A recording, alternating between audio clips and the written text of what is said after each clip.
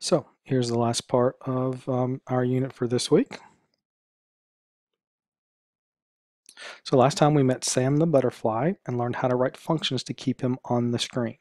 Today we'll learn about the and or functions and use those to improve the on-screen function in our Sam the butterfly game.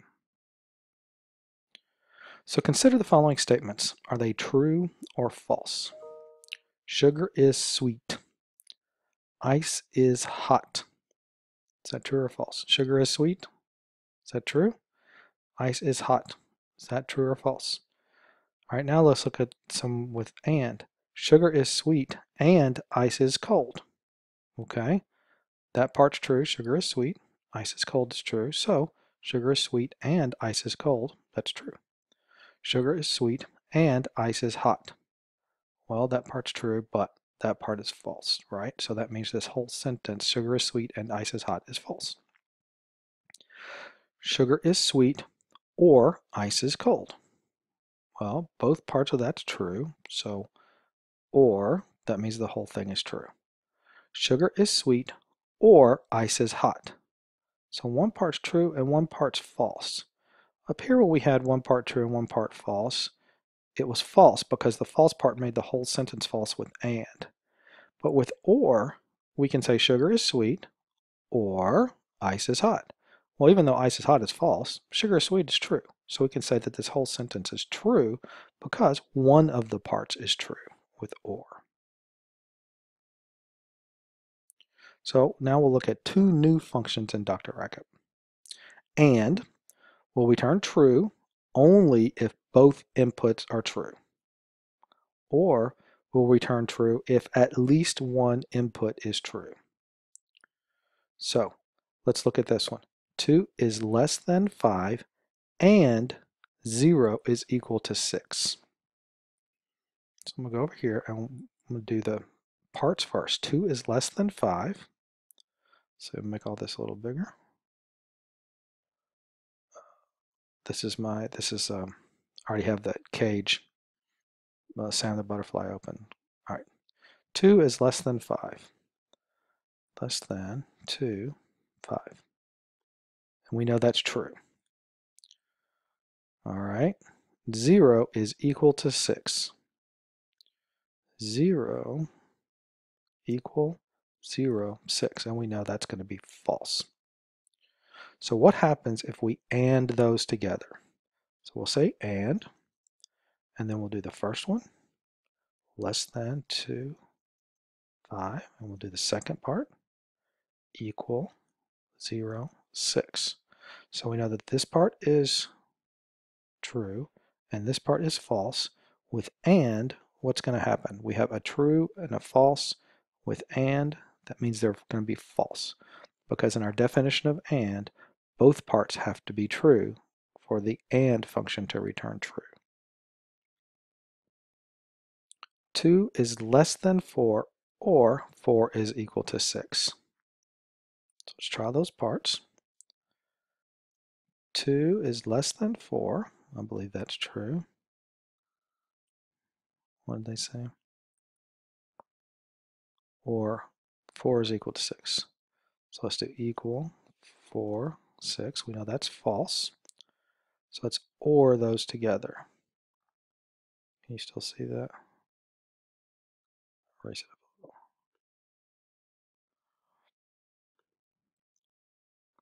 So let's OR those together. Or, the first part we wanted was 2 is less than 4. The second part we wanted was equal 4 and 6. So we know that this part is true and this part is false. We saw with an AND, if one part was false, then that made the whole thing false. With OR, as long as any part is true, OR is going to return true. So even though part of the OR was false, also part of it was true, which made it true. So now we can go to our on-screen command. So let's go back here and look. our on-screen function. All right, remember before it was returning, so it takes a number and returns a Boolean. Remember, and we were testing whether safe left was true. And so if safe left was true, then Sam was stopped on the left-hand side as long as he was safe. But we could only do one side of the screen at a time. But now that we have this or thing, we can't. Well, so let's see. Let's make a. Okay, it's good. We do have two examples, but let's make two more examples. Let's check safe right. Because now, and let's check. We'll see. We should fail, I think, a couple of those. Oh, actually, I should have made them bigger. Let me make those bigger. Okay, we did fail. Yep. Okay, we did fail because we're not even checking safe right. But let's make one really big safe right, like 500. Okay. 640 by 486. Oh no, that is safe. Let's do 900. All right. Now, so here's one part. We know we need another part, and we need or. So let's. I think you can actually highlight this and put a left paren, and it actually puts the whole thing in paren. So I can put or right there. All right, now that's one part. I need another part, and that's going to be safe right x. So I'm going to say if, let's see, wait, do we want or and? I think we want and, right? We want him to be safe on both sides. So and. All right, or means he would just be safe on one side, and he needs to be safe on both sides. So let's run that and see if we pass the tests.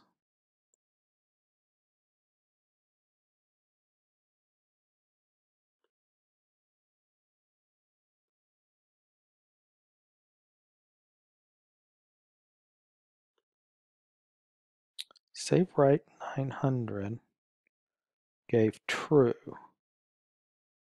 Let's look. Oh, duh, I didn't. You might not. You might be in the same boat. So we need to. I left that as an exercise for you. So hopefully you fixed safe your own safe right, but I didn't.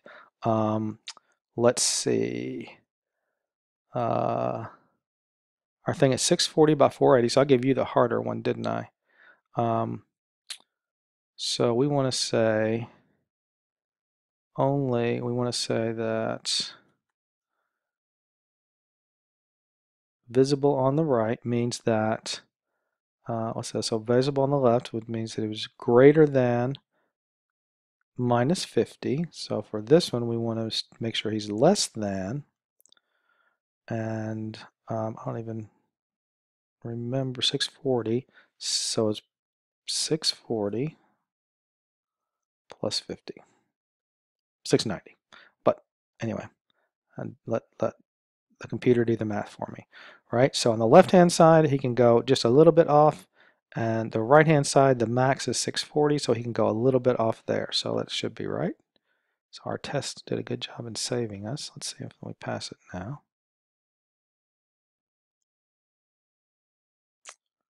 Got a wrong. Oh, I put a plus there.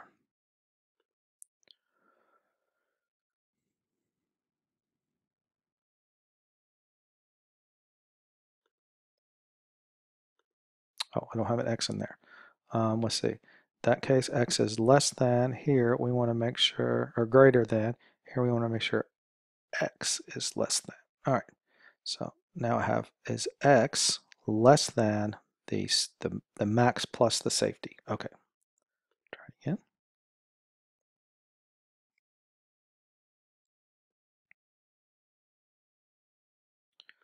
All right. No test errors. I'm going to go all the way to the left to see what happens. I'm still pushing, and it's stopped because his little part of him is still there. I'm going to go all the way to the right. I'm still pushing, and he stopped because his part of his little wing is there. That's the last click. And you can see 680 is this last click, because our arrows are going in clicks of 10. 680 is the last click that's less than 690. All right, cool for that. So we changed on screen to make sure he was safe left and safe right. So that's why we needed that new function and to be able to do two things at once. So now you stop and go to page 23, and you change the on screen to use the and function, and then you try it in Dr. Racket. So pause now and do that. Okay. All right, so it gives you some extra tests, so you can test either with the ones I did, or here's some other tests that you can put into that cage function. So put these in and continue to test. Let me know if you have any problems. Two ways to solve the on-screen word problem. All right, so we could have put our actual tests into on-screen. Right? Here's the math that says is x greater than minus 50, negative 50. Here's the one that says is x less than 690. Or we could have done which one we wanted, the way we did it in our game. On screen just says safe left and safe right. So it leaves the math of these guys off to these individual functions. Doesn't matter which one you use. So I'm going to say yes, because these could change independently. So I don't need to have to worry about what the rules are for left and right or top or bottom, right? Because I may want to add top and bottom. And then I have two more rules in here. Or maybe Sam can hyperfly, and that would have some rules about on-screen. So that just keeps making my on-screen more complicated and more complicated with more rules. Whereas this way, I can split out the rules. On screen, he has to be both because of and, safe left and safe right.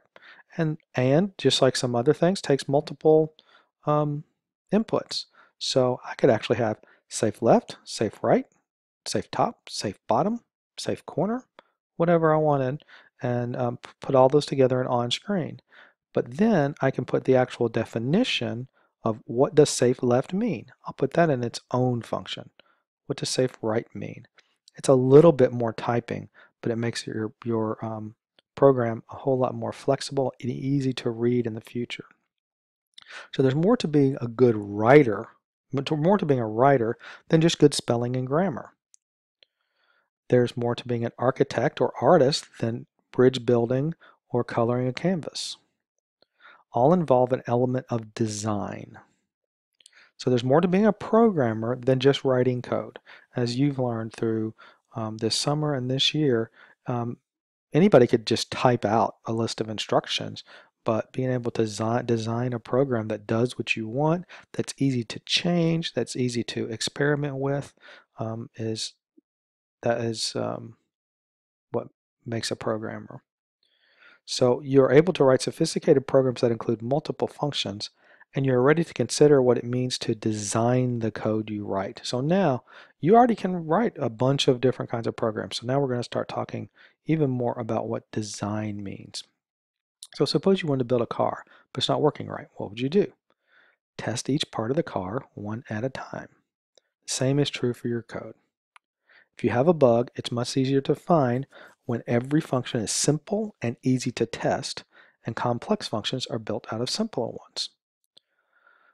By designing multiple simple functions, it lets programmers be lazy. Consider a video game with a few characters to keep on the screen. If you change the game to work on a different size screen, then you would have to change the function, change all your tests. Lazy programmers only need to change it in one place. So a lot of times in programming, we talk about this idea of being lazy. And we don't mean that we don't work hard. We mean that when it's time to work, we want to change as little as possible. So if you have a game that works on your computer screen and somebody wants to play it on the phone, that should be a small number of changes. That's what usually we mean by lazy when we talk about being lazy programmers. Badly designed programs can work just fine, but they become hard to read, hard to test, easy to screw up if things change, which sometimes that idea of easy to screw up if things change, we call brittle. Like a brittle object is something that's easy to break. And so somebody will say, hey, I need to make this change. And everybody's scared to make the change because they don't want to break anything. As you grow and develop as a programmer, or in your case, even not as a programmer, but just as a writer and a researcher, you need to think beyond just making it work. Think about how to actually design what you're working on. And that's the whole idea that we talked about early this year of model thinking. So does your model let things be changed in a way that you only need to change them in one or two or a few places, and you can experiment. Then it's easier to make changes when things are well designed. So strive for well-designed code. All right, the boundary detection code you wrote for safe left and safe right is very useful for video games. You can stop a character from traveling through a wall or regenerate a character once it has left the screen, right? If we wanted the effect where somebody goes off the screen to the right and then back on, well, we can look and see if he ever gets to be greater than safe left, we could reset him to 0, something like that. So you've learned this week how to use Booleans to constrain where elements can move in a game. Next, they'll learn how to use Booleans to move game elements based on which key a user presses while playing the game. Thanks.